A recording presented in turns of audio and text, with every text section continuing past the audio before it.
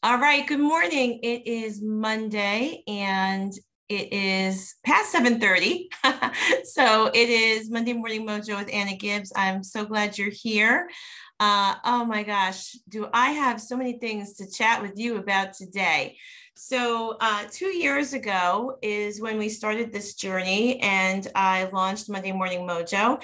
And it has been such an amazing journey. And I love doing this with all of you.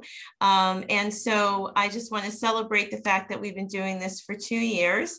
And it is my intention to come on here every Monday morning and share words of wisdom, share inspiration, share teachings and thoughts that will help you live a bigger life.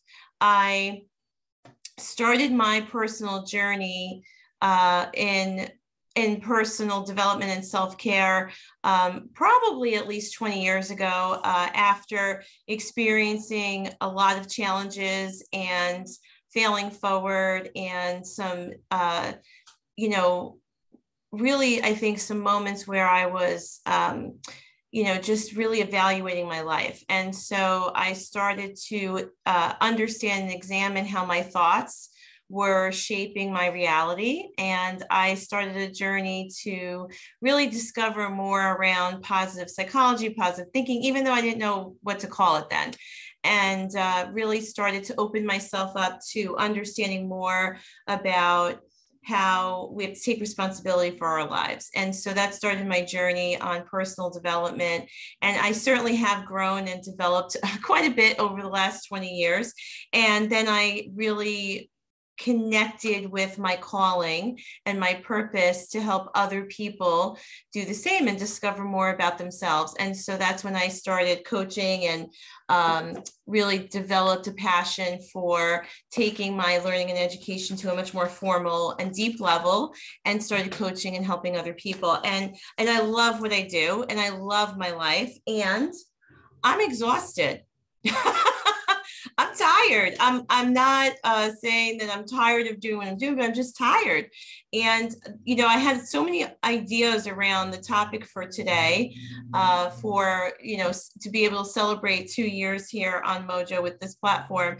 And I had, a lot of things outlined. And I just have to tell you, I decided to come on here and just be real and authentic. Is that okay with you guys? Let me know if you're with me, how you feel about that. And this is about us being real and not being negative, but being real so that we can understand what we need to do to help ourselves. And, we've talked about this a lot here on Mojo, that the world is always changing around us. There's a lot going on, right? There's a lot going on. And the world that we live in today is not the world our moms lived in. And it's not the world that our kids are living in today, is not the world that we lived in at their age. So how many of you can agree that, when you think about all the pressures and the stresses on you, it can take its toll. And it can take its toll emotionally. It can take its toll mentally. So if you're with me, let me know, throw something in the chat or the comments. And so I'm here to just talk about this a little bit and for us to recognize that we're all dealing with stress. We're all dealing with some form of trauma. We're all dealing with some burnout. Okay. And again, this is not about me trying to start your day in a negative way. I can come on here every week and just give you the pep talk and give you the inspiration and give you the tools, and I will. And there are times I think that I owe it to all of us to open up an honest conversation and be real for a minute, right? So I'm tired. I'm emotionally tired. There are times when I'm physically tired. I'm mentally tired. And I think when I can take a breath and take a step back and accept that, then I'm in a better position to create remedies or opportunities, right? So I think that burnout is something that we're all experiencing, and we have to be able to understand that that's part of life, right? Stress is part of life, and our response to stress can affect our emotions, can affect our ability to process and problem solve. And there are a couple of things there are a few things that if you're experiencing I would say you're in kind of burnout, right? And I think that we have to be aware of that. So if you're dealing with some kind of brain fog, if you're dealing with, if you're responding to things differently, in other words, if you're short, if you're maybe more apathetic, if you're not able to feel that compassion that you normally would, that could be a sign that you're burnt out. If you're having a hard time focusing, if you feel like there's a lot of demands on you, those are signs that you're burnt out. If you're falling back into old patterns, right? Old patterns of, the way we talk to ourselves, right? That crappy way that we tend to talk to ourselves. If we are overeating, over drinking, over smoking, medicating somehow, we are probably most certainly in a form of burnout.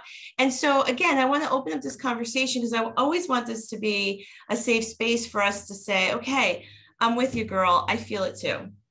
I feel it too. And as I become aware of it, I can do something about it. And, this is the house that we live in, right? This is our bodies, our minds. This is our temple. This is the house that we live in. And I'm sure that we can all agree we want to live in a nice place. We want to live in a place that makes us feel good, that's tranquil. We want to live in a place that welcomes us, that is really our refuge, right? And so our body is a metaphor for that. Our body and our mind is a metaphor for our home. Now, just like our home, just like our physical home, there are times where it's going to be messier than other times. There are going to be times when it's cluttered. There's going to be times when it feels like, oof, I got to get in here and clean it up. So we have to be aware of that, our mental state, our emotional state, our body, right? How do we clean it up? How do we take the time to really assess where we're at, right? And focus on some self-care. Now, as I've said here so many times before, self-care cannot be another to-do list, right? So if you're taking notes this morning, jot that one down. Self-care, and if you're watching on Facebook, put it in the comments. Self-care should not become another to-do list, because we can assume that self-care is like a bath, a candle, a bottle of wine, whatever. No, self-care starts sometimes with just taking a moment to breathe. And self-care starts with assessing where our priorities need to be and saying no to other things. Remember, no is a complete sentence. So self-care starts with how we set boundaries. And look, using that metaphor about the home and our house, there are people sometimes who drive by our house, and whether they intend to or not, they're dumping garbage on our front lawn, right? They're dumping garbage. I dump garbage. I don't mean to, but I'm dumping garbage on my husband. I'm dumping garbage on my kids, my people I work with, right? We're all dumping this emotional baggage. There's a lot of stuff happening in the world right now. So when we're connecting and feeling that compassion to what's happening in the world, we're taking in some of that, right? So there's all this garbage getting dumped, right? So all this stuff coming at us. And yes, that's causing stress. And I used to believe, I'm starting to think bigger about stress. I used to believe that stress is or was your response to an event. And I do believe that the way we choose to respond to certain things that are happening will increase our stress or result in how we respond physically and emotionally. I'm also understanding more and more that in addition to that, sometimes we just have to be honest that the event itself is stressful, right? That I'm really looking at this differently. I used to teach and coach people that the event itself is not the stress point, that it just is.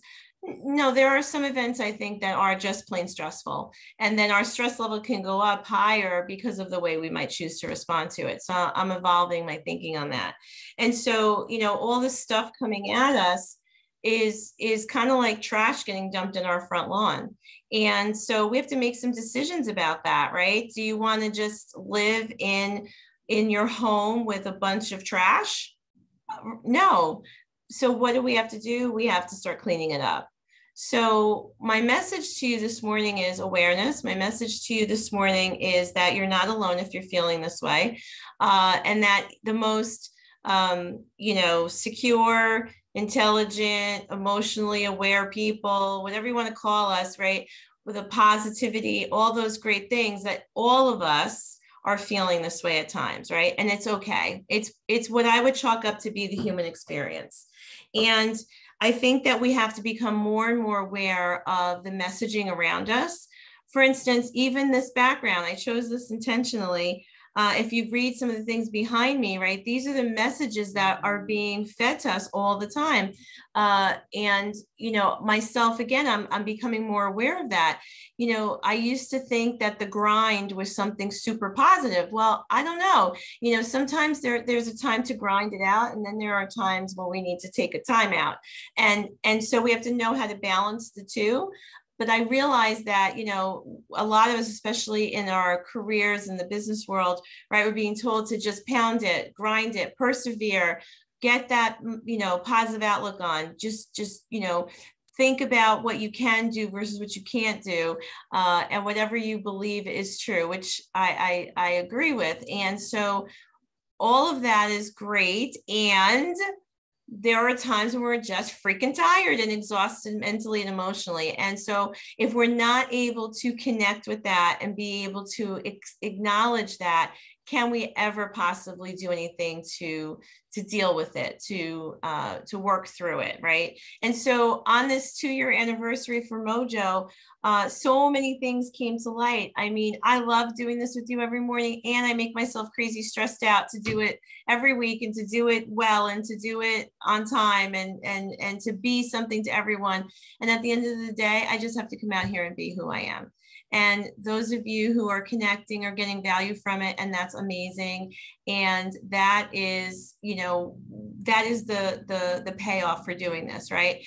But to put all the stress on myself is not going to help any of you either, right? And so what are you doing in your daily life to put stress on yourself that maybe this conversation is just raising some awareness? What can we do to get more comfortable talking about stress, talking about burnout? I think a lot of us think that if we acknowledge that, someone's going to think we're suddenly not capable, or that we're not, at the top of our game. And that's not true. I think that we are at the top of our game, and we're giving so much, and we're excelling and succeeding. And that's why we're feeling a little burnt out. And so we have to give ourselves permission and space to feel that and to connect with that, so that we can recharge our battery and take the time we need to clean out the front yard, right? To get rid of the garbage, to be able to acknowledge what we need, right? Like I said, self-care, and self-care has to be more than a bubble bath. And that is where we have to have the trust in knowing that there are other people who can support that, right? That we have to create space for each other. So that was on my mind this morning. And, there are a lot of resources available to help us all look at, how to recognize those signs of burnout and how to work through the burnout as well. A couple of things I'll share with you here this morning, many of which I intend to be conscious about for myself. One thing is simple, and that's breath. And I think that we have to acknowledge the way our body might be feeling at any given moment, and just taking a small time out. And I get it, a lot of us are, working through the day, either very time blocked or just moving through the day with a certain intensity and speed. Yet we can all afford to take a minute and focus on ourselves and just bring in some peace, close our eyes and do some deep breathing, especially if you can breathe in deeply through and out your nose. I know that can regulate our nervous system, and that helps me a lot. I think other things that we have to realize that can balance out those feelings of stress and burnout is moving the body. You can call it exercise, working out, whatever feels right for you. I have always struggled with that for my entire life. So I'm releasing that, and I personally release judgment for myself on this. I just recognize that I have to move my body every day. So on some days, it's a lot of stretching and yoga. On other days, it's a walk. Every once in a while, I show up at the gym, whatever it is, but we just have to move our body. We just have to recognize that our body is powerful. And I, at 50 years old, am starting to feel that maybe for the first time, and starting to really connect with my body and the physical strength that I have. I think another way to overcome or deal with feelings of burnout is also to recognize that we as human beings, we can do hard things. We're wired to figure things out. And so when you are faced with feeling overwhelmed or feeling stressed or feeling like people are just come and dump in the garbage, just recognize that taking that time out and that deep breath can then lead into, okay, I can do something about this. I can figure this out. And then the other thing that I would remind you of, again, that I think is one of the most important parts of self-care is setting boundaries, right? And your boundaries are not about being selfish. Your boundaries are about protecting yourself so that you can continue to live the life you want at the highest level. And yes, give to other people and contribute, right? See, for those of us who really come from contribution and feel like we're servant leaders, and many of us may even label ourselves as people pleasers. I think it's important for us to recognize that all of our positive traits, all of those things that we hold as values, if we don't manage them, they can actually start working against us and they can become a weakness. So if you want to come from contribution, if you want to be a servant leader, if you want to give back to the world around you, then you have to set boundaries and you have to be clear about what you need in order for you to be able to give it to other people, right? So, that's why they say put the oxygen mask on first. And, I have to give a shout out to my oldest daughter, my daughter, Lisa.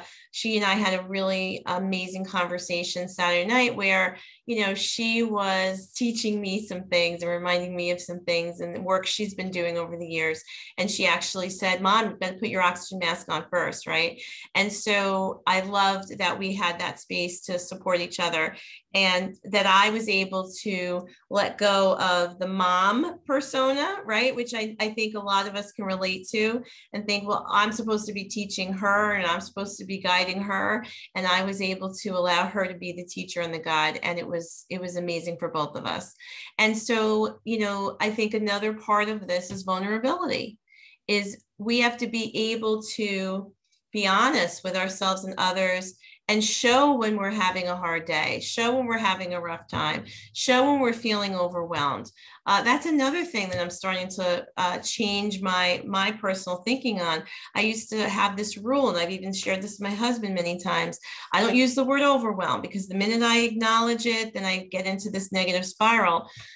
Well, okay, so I'm absolutely clear that I know for sure my thoughts shape my reality. So when I do feel like I'm feeling overwhelmed or get into a lot of negative thoughts, I will take this time out to redirect for sure. But part of that, I think it's okay to say, I feel overwhelmed. I feel I'm in this space and I need to feel that. I need to connect that. And I just choose not to stay there long, but I need to be honest about what's going on so I can reframe it, so that I can redirect it, so that I can look at how to move into the next activity or part of my day with a different perspective so that I can feel different and respond different. And so these are my thoughts for you this morning. This is just me really kind of opening up the space for you. Let me know what you got out of this. Let me know if this resonated with you. I know for sure I'm not the only one feeling the way I've been feeling. And maybe you didn't walk away with this from this mojo with a list of 10 things that will help you. There's a few things that I included in this conversation, but if you walk away with anything this morning, is I would say two things I would want you to walk away with this morning. Number one, this is where you live. This is your house. Okay. Some days it's going to feel pretty cluttered. Other days you're going to look around and go, oh, it feels so good. It feels clean and beautiful and shiny. And yet this is your house. This is where you want to live. This is where you want to feel good. This is where you are you. And be aware when other people start driving by your house and dumping off their garbage, whether they mean to or not. They're dumping whatever they need on you. They're dumping their emotions on you. They're dumping their fears, their priorities, right? You get what I mean? So do not let the yard just fill up with garbage and live in a crappy place, right? You don't want to look around and feel like, oh my gosh, this is just a bunch of trash here in my house. We have to take responsibility for cleaning it up. And you have to think about what you need in order to clean it up and how to remove the trash. And then the second thing I want you to take away from today is that if you've been feeling any of the things I've described, anxious, unclear, fuzzy in terms of your thinking, not motivated, responding in ways you don't normally respond, overeating, right? All those just abusing our bodies, then, we are feeling a little burned out. We're feeling stressed, and it's okay to acknowledge it, that it's okay to say, I'm feeling it. And so, because when you acknowledge it, you have the opportunity to do something about it. And so those are the two things I would want you to take away from this morning. So let me know your thoughts. Let me know how this affected you this morning. Let's continue this conversation. It is absolutely in alignment with who we are here on this Mojo platform. It is about living life at a high level. It is about taking control and being positive and acknowledging that we're having this human experience. So thank you from the bottom of my heart for being here. You guys have a powerful week, and I will see you back here next week. Thanks. Take care. Congratulations, 2 years. I love it.